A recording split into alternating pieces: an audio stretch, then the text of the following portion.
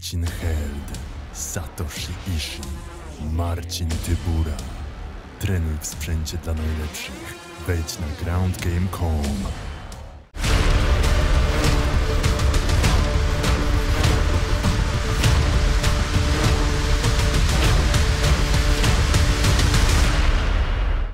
Maycee, I feel like a lot of people are boiling this fight down to, you know, Alexa's great boxing, but Maycee Barber just has to get her down to the mat and that's a wrap.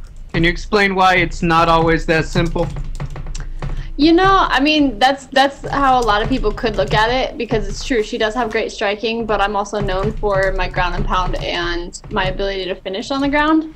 But for me, you know, I feel like it's not just, oh, Alexa has great striking. I know that I have great striking as well. That's all we've been focusing on ever since, you know, my last fight, the fight before, you know, it's always continuing to evolve. So my striking has improved, my grappling has improved, and so has my wrestling. So, but yeah, fights are never going to be just like, oh, this is a one and done. Like, it's never going to be as simple. It's a fight, you know, anything can happen. So you can expect a standing, on the grappling, wrestling.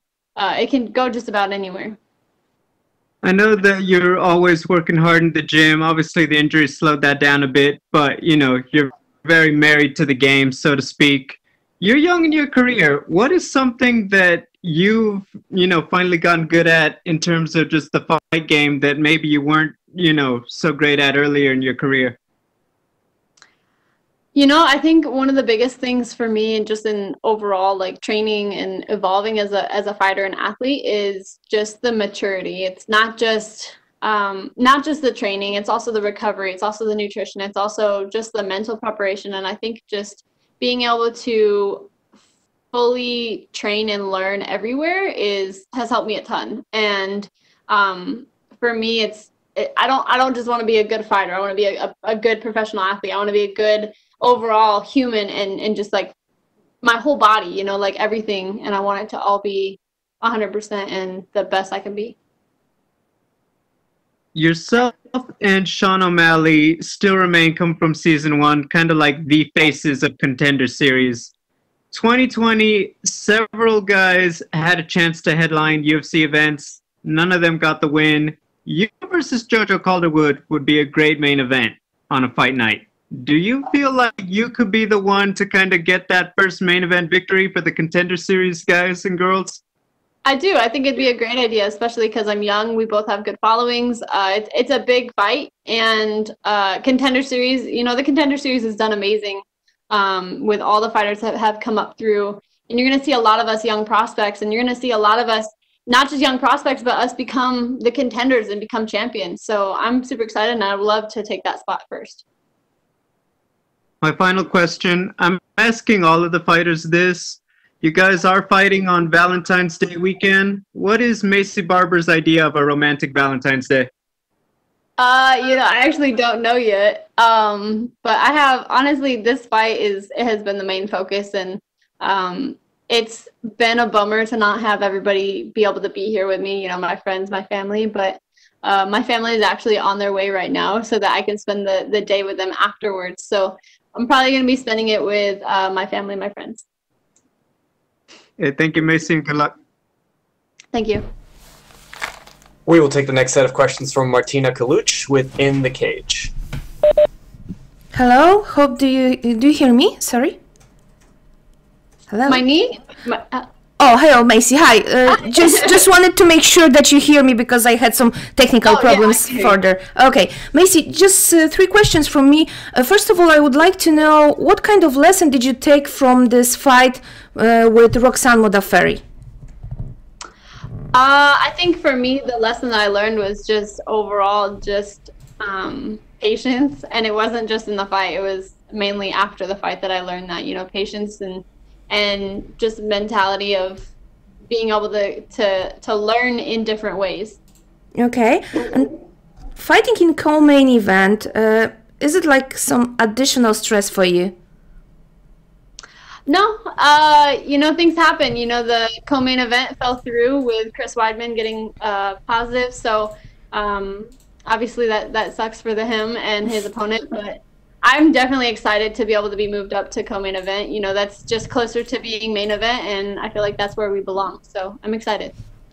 I'm sure that you've heard some words from ESPN presenter Steven Smith and he said that he doesn't like to watch women punching their face each other, and he doesn't want to watch women MMA at all. What would be your message for Steven Smith and all those people, mainly guys, who don't like women MMA?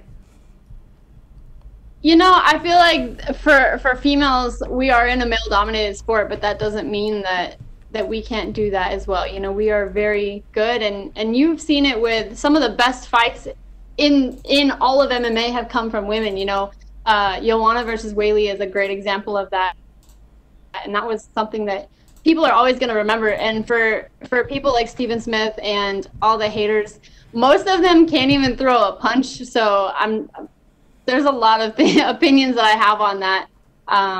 But really, I've been focused on this fight, and I've just been waiting to be able to say what I want to say about different things like that for the end of the fight. Of course. Thank you very much. Have a great fight. Thank you. Yeah. We will take our next set of questions from Damon Martin with MMA Fighting. Hey, Maycee, you know, coming back from the injury, you know, medical science has advanced so much in recent years to where, you know, a knee injury like yours is no longer the career changer it used to be. As you come back from that, how have you felt in terms of, you know, your confidence on the knee, things like that? Because, again, I know that is a big deal, especially for a fighter like yourself who is so dynamic with your kind of explosive takedowns and things like that. How was that coming back? And I hear a lot of fighters say they actually feel better, you know, after coming back from something like that. For me, I feel like I had the best surgeon in the world. I had the best therapy in the world. I had a great team behind me. And on top of that, I'm 22. So I feel like overall, for me to have such a serious injury, it was a blessing that it came at such an early time in my career, because I have the youth on my side to be able to heal, and I had the best team in the world to help me. So yeah, I do feel actually like a better fighter and a better athlete, and just I feel like my movement and everything is stronger through the injury, just because of how much recovery and how much focus we were able to put on training my legs and making sure that everything was strong and ready to go. I know you've worked with a lot of different coaches, you know, during your career. I know for this camp you're working with Mike Valley and Izzy Martinez, the team out in Chicago. How much has that team added for you? I know talking to Mike Valley when he was working with Felice Harrigan said that, you know, he's built a really strong program, especially for the women's fighters in his gym. So how much has that team added to you as you come back for this fight? It's been huge. You know, Mike Valley is an awesome coach. Izzy Martinez, I've known him a long time. He's an awesome coach. They're both very different personalities. You know, Mike is a lot more laid back, more technical, and Izzy's super technical, but he's also like a go-getter, like a go, go, go. And he's good energy to have around, and I'm very bummed that I can't have him here tonight, for Saturday. But overall, I mean, the camp has been amazing. I've had every single day of every single practice has been focused on me and what we need to do for this fight and for the future fights. So it's been a really strong camp, and there's been a lot of women that I've been able to work with. And also for me, it wasn't moving from Milwaukee to Chicago was not because, you know, the last camp that I was at was bad. It was just because I wanted to make sure that the focus was on me, and the training partners that I had were my size and a lot more women. So that's what we did. When you first got to the UFC, Maycee, you had no problem setting high expectations for yourself, saying you wanted to be the youngest champion in company history. Obviously, you can't predict a knee injury, you know, knocking you out for a year. But obviously, as you come back now, like, you know, what kind of goals, what kind of expectations are you putting on yourself as you step into this fight and kind of reintroduce yourself to the flyweight division? I always want to set high expectations. I'm never going to shoot and aim low and set low goals. That's not something I'm ever going to do, because it's not satisfying. I want to aim big, and I want to go for big things, because for me, the bigger the goal and the bigger the dream, the higher the reward. So, and the more I can push, you know, I want to push, and I want to grind, and I want to grow to be the best that I can, and I want to shoot for big things. So, the goal and the ambition is still there, even from when I started and signed with UFC. Last one for me. You know, you fought on big stages and you've had a lot of attention since you arrived in the UFC. But as you come back, this fight is obviously going to be a little more important just because of the time off and the injury. But you are stepping into a co-main event on a pay-per-view. Do you feel like this is an opportunity for you to really shine and kind of remind, you know, the rest of the flyweight division from Valentina Shevchenko on down, you know, that you are here and that you are still coming for everybody in the division? Because this is a, you know, kind of a bright spotlight for you to fight under. This is a huge fight, especially being, like you said, co-main event against a tough opponent. And it is. I'm coming off an injury. I'm coming off a loss. So a lot of things are going to be huge and really good and really big when I win. And I'm super excited to be able to show all the flyweights that I'm still here and I'm still coming. And I know that I don't have to show them because they already know. Thank you, Maycee. We will take the next set of questions from Cote Cruz with 4-to-Win MMA.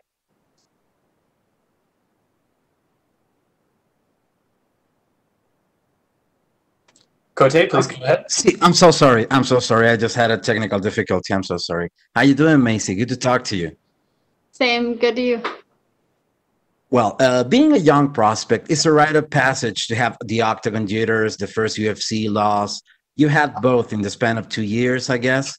What could you say are the biggest lessons on your UFC career so far? It's been a crazy ride. You know, yes, I've had the octagon jitters. I've had the injury. I've had a loss. I've had a lot of things, and I feel like all of those have taught me a lot of different things. You know, everything that I've experienced within my career in the UFC has been new. It's always changing. It's always evolving. And there's just a lot of things that I've learned, and it's made me just overall, I feel like, very wise in being just 22, and I'm like super blessed to be able to be here. You've done a lot of preparation at Valley Flow Striking. Belal is fighting soon. Nacho is set to debut in April. What can you tell me about the spirits of the team at this time with you and all the guys getting ready to fight? All the guys at the team they're go-getters. They're always grinding. Every time I go to the gym, they're always there. They're always training. Even after practice, they're doing the extra things. So being around that kind of energy has been, it's been really refreshing to be able to be around people that they just genuinely love what they do. You know, they're always happy. It's always good energy, and they're always working hard. So I'm excited for us and for all of the things that we're going to achieve in 2021. Well, you're working your jiu-jitsu with Coach Rodriguez, am I right? I'm sorry, say that again? You're working on your jiu-jitsu with Coach Rodriguez, right? Yeah, we've been training at Valley Flow, yes, with him. Yes. Are you prepared to enforce your will if the fight goes to the ground? Yeah, we're always prepared, and Coach Alberto he's been awesome. The top game, the pressure, everything has been really focusing on what we already have been doing, but just making it just that much better. Grasso has been a big name in the organization for a few years now. What do you think a victory over Alexa can do for you in terms of future opportunities?